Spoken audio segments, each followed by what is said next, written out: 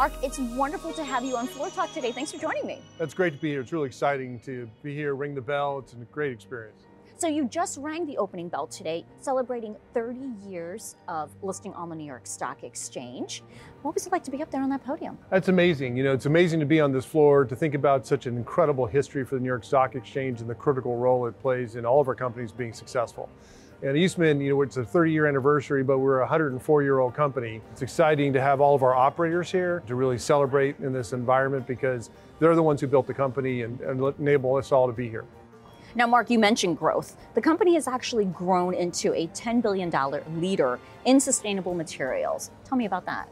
Eastman's an innovation company. It's in our blood to develop new products, and we've always done that. But a decade ago, we decided that sustainability had to be at the core of what we focused on. And we've brought a huge number of products to market that are safer. Now we've got the world's largest molecular recycling plant to be a leader in the circular economy. So it's at the heart of what we do, and it's also how you stay ahead of the competition.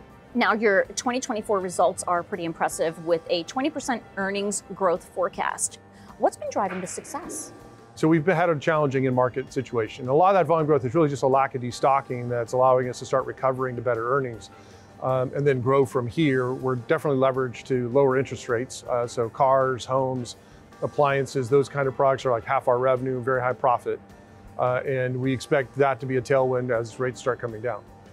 Now, you mentioned your circular platform. Tell me, how is that helping to reduce waste and fuel your growth? Yeah, so the circular platform is, you know, really a novel idea, right? We live in a linear economy where lots of materials are made, they're purchased, they're used, and then they're thrown away. It's ridiculous, over 300 million tons of plastic thrown away every year. Why waste all that natural resource? Why have it get in the environment? Instead, use it as your feedstock instead of oil. So what we can do is take all that plastic waste instead of oil, unzip it back to the building blocks we use to make plastic, purify it, and then remake that plastic. We can do it infinitely. And we can do it at a 90% lower carbon footprint, so it can be almost a zero carbon plastic. So this is the future in creating the circular economy, enabling growth, and it also is a way to reshore jobs, right? The circular economy is regional. You want to take the waste out of your local environment as opposed to import things from China.